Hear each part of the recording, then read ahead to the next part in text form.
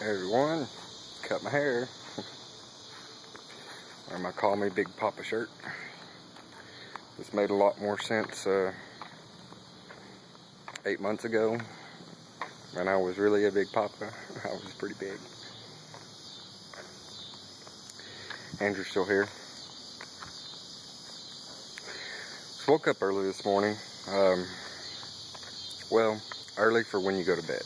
So regardless of what time I go to sleep, you know, everybody knows, don't come knocking on my door at the ass crack of fucking dawn, or the window, or anything. Cause I ain't gonna be very happy, you know, cause they know, I mean, it's one thing to come pick on my door. If I'm awake, I'll get up, you know. If I'm not awake, I won't get up. So don't wake me up, you know what I mean? For no reason, especially just to, and so, you know, I'm running on, if you see my eyes, I'm running on next to empty. Someone was not knocking, banging on my window. And then I tried to go back to sleep afterwards, after I dealt with the person, and it didn't pan out too well. I did the haircut myself. It was a lot. When I did it with, I had hair trimmers, whatever. When I did it, I liked it, but it just didn't, it wasn't doing right. So I just went ahead and buzzed it all off. And everybody seems to be pissy about it. Grandma doesn't like it. Josh was absolutely upset, and I'm like thinking to myself, who the fuck do you people think you are, having a right to say something to me about my hair? It's my fucking hair, you know. If I want to shave it bald, shave my eyebrows, pluck my eyelashes, I can, and I will, you know what I mean? It ain't your fucking head. Don't you fucking worry about it. There ain't no reason to get so pissy about somebody else's hair. That's one thing if my locks were insured for like $1 million, but you know, that shit grows back, and it'll be back too. So I really don't care to wear a hat. I wore a hat years, so it don't bother me none. I look fine, you know what I'm saying? I've lost 50 pounds, cut off 8.5 months of hair. So let me and my hair be. Had a little run-in with the Grams earlier.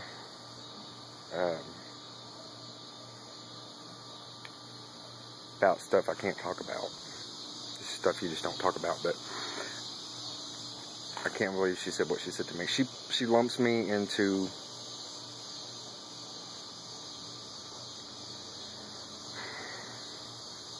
categories with my brother. And she knows that right now I am not working because there's nowhere to fucking work. And where there is able to work, I can't do it. She knows that. So she knows I'm not out there fucking working, and I'm not got a wallet thick of money and a bank account down there with $5 grand in it or anything, you know. That play account, I didn't got that shit, you know, I don't. And I mean, I've cut down on so many things. I smoke a pack a day. No, I smoke a pack a day, but I only smoke half of the cigarette, and then I smoke the other half. Except for this one, I'm having a whole one. So like, I cut down that, so I don't have to buy cigarettes but like every 3 to 4 days, and I don't buy them by the carton, I buy them by the pack because it's cheaper here.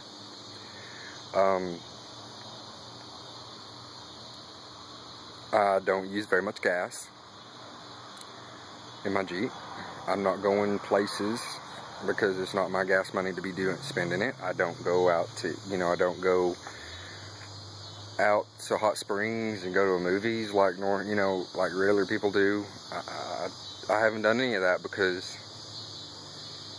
I don't got the money to do it, and I don't want to ask her for the money to do it. So even though when I need a little bit of cash for something, I get lumped into the same category as my brother and some of my other family members that just wring money out of her, and him and my grandpa.